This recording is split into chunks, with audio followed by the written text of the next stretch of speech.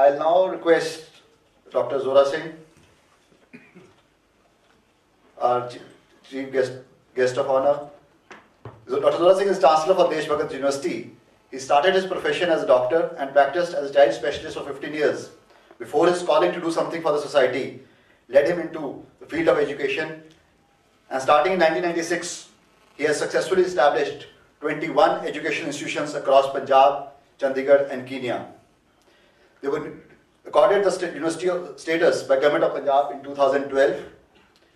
He has been socially active, member of large number of organizations, which list runs into 4 pages.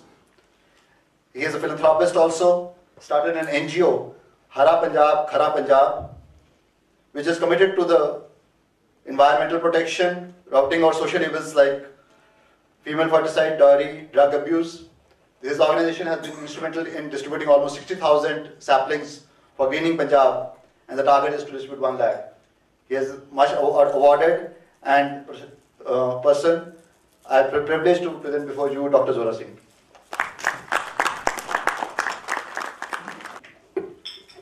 Thank you, Anagji.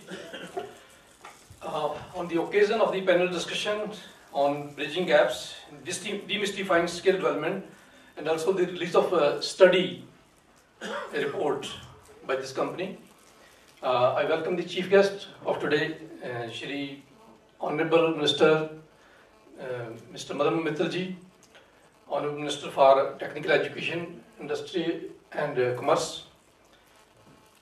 I welcome the other panelists. I welcome Mr. Anurag ji, Rohit Chawla, Gagan Chawla ji. I welcome my friend Dharinder ji, Malsav, my colleagues, and the most honored press members. I welcome you all over here.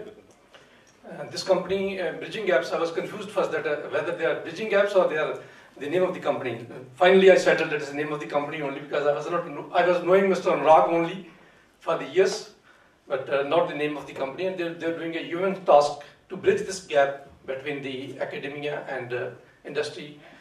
As the vital figures were given, data was given that 25 or 30% manpower which is being generated by the Indian education industry is not employable.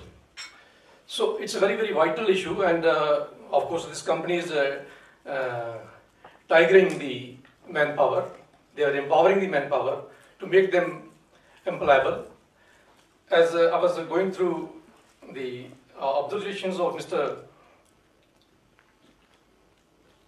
Kamal Bhardwaj, he rightly said that why the industry should teach the youngsters when they have come from the institution, they have qualified, they have obtained a degree or postgraduate or diploma whatsoever, but they are not employable. They have to train. But I feel, of course it's true, that whatsoever the organization structure is, any newcomer, howsoever qualified he might be, he always has to be taught and imbibed in the setup, and he has to given some the value system of the company, value system of the organization, the overall environment of the company. And this is the part of the thing, but the main emphasis given by him was that there's a gap. And why the industry? And this gap is being filled by this BridgingGAPS company. And this skill development, I think we were talking about 2 different verticals. One was the skill development as a skill development initiated by the Government of India and the Government of Punjab. As South India came into higher education about 3 decades back, while North India came into higher education about 2 decades back. We were laggard by 1 decade from the South India. And for the last about a decade or so, we are talking about skill development. It may be the Prime Minister of the country and the Honorable Chief Minister of the state. They are emphasizing right now on the skill development. And the skill development, we talk on every forum. And I found some of the issues with the NSDC as well. I was given to understand that we started this NSDC programs about 7-8 years back. And then the issue was that there was a condition, I don't know whether it's the government of India or the government of Punjab condition, that you will have to show this much of employability. Only then you will be given the next batch. So some of the, I think these are the bureaucratic hurdles. Let's come to the grassroots level, understand the difficulties of the institutions as well, and then push it up for further implementation of the programs. If we simply said that you first employ 25% and then really it was reduced, first is 50%, then 25%, then it's 10%, but is it applicable?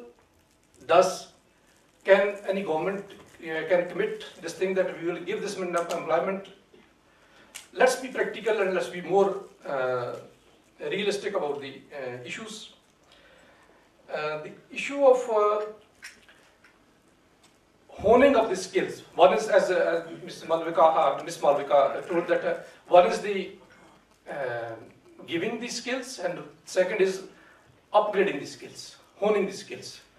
And honing the skill, we involve basically, and most important constituent of that is the communication skills, of course. Of course, the improvement of the behavioral techniques and other things as well, so that we can find a person who is really ready to join the market, but he's not suitable to join the market. How we can hone these skills, like handling of phone, interview skills, and such things. So we need to create a manpower who can handle phones, who can handle manpower at the front desk, and likewise they can communicate very well. They might be knowing a great deal of knowledge in them, but they cannot express. And maybe our nurses or doctors, they have to clear the IELTS examination to go abroad. I was in North America only 10 days back for a short trip of 15 days. What I found that I was taken to the, first of all, they call the state assembly as the parliament. I was taken to the Ontario parliament there, and they made a mention of my name, acknowledged and all that. That is a leave about this issue. And what I came to know about the integrity and the transparency of the working of the country is that the Prime Minister of Ontario, and for that matter of other states as well, he is not entitled to have a chauffeur. I couldn't believe. And they said that the governor of the state is entitled to have chauffeur for one day when there is some official function. So we have to come up with that. I said, why it's so? They said that he draws a salary and he doesn't afford the driver. And the dignity of labor is such that you go any house there, they will tell you to remove your shoes first of all. Why? I was just jibing with somebody, and like that. It was in every house. They said that we have to clean our house every day, ourselves only. It may be the toilet, it may be the floor, it may be the other things. We have to do ourselves. And I said, you don't have the manpower to clean it? They said, we can hire, but then we'll have to pay minimum wages of $10 per hour. And we also earn this much.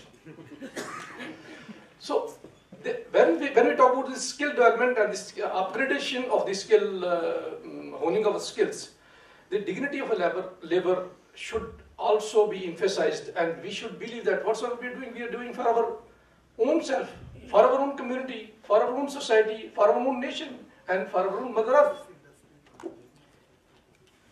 At Desh Bhagat, we are running this faculty development programs to hone up the skills, the communication skills programs as well, faculty development programs as well.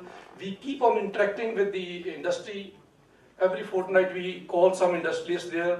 We ask their needs and we ask their problems they face with the youngsters and all that. And we keep on propping up whatsoever the grey areas, how to seal them and how to make more vibrant curriculum. And today is a great day when the industry, academia and the government as well is together here. Because it's the three prongs of this issue who can solve this issue. Because most of the times I have attended so many industry academia interface, but the government is missing. Now the government is amongst us, and particularly the relevant minister is also with us. So we can today forge some sort of alliance. I had the opportunity to invite Mr. Madan Mittalji in my institute only 20 days back, 25 days back. So he was very generous to talk to my students, even faculty, and at every level, he understood the problem of the private institutes, and he lauded the role of private institutes, and I believe that the private institutes who are contributing, in Punjab particularly, 97% of higher education, they should be acknowledged and they should be given their due share. And that's all. Thank you very much. All the best.